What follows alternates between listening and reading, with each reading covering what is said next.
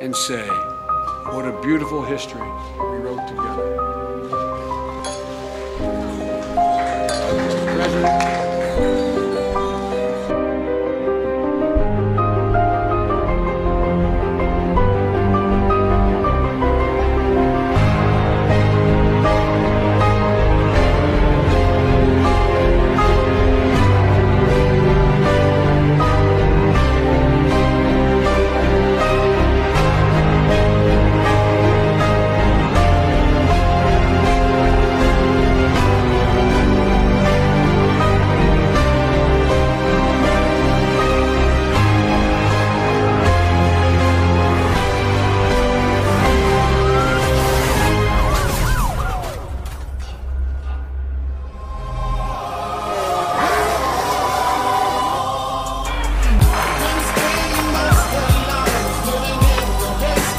There are many people in the world who really don't understand, or say they don't, what is the great issue between the free world and the communist world.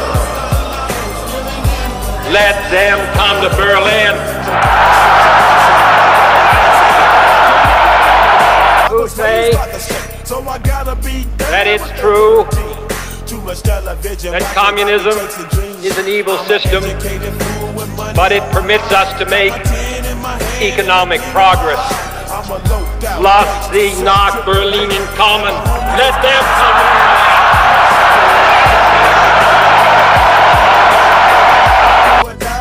What can I say? I'm 23 now, but will I live to see 24? The way things are going out of courage as a nation and our commitments around the world. The cost of freedom is always high, but Americans have always paid it.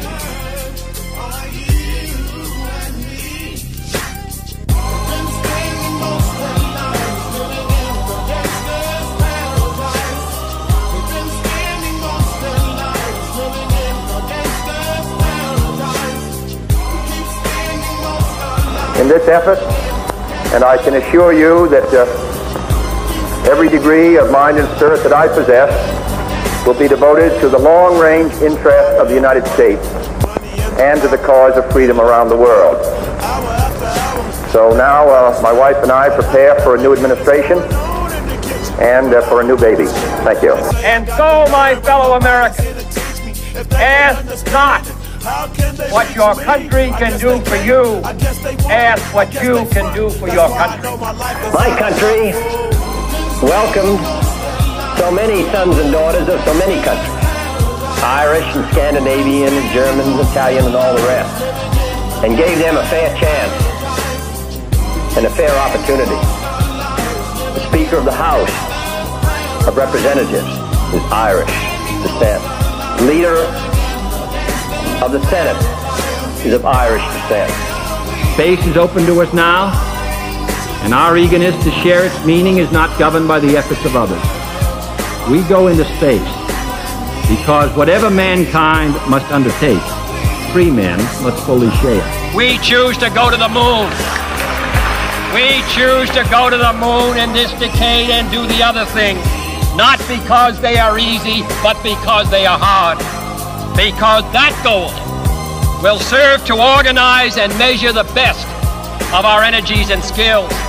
Because that challenge is one that we're willing to accept, one we are unwilling to postpone, and one we intend to win, and the others too.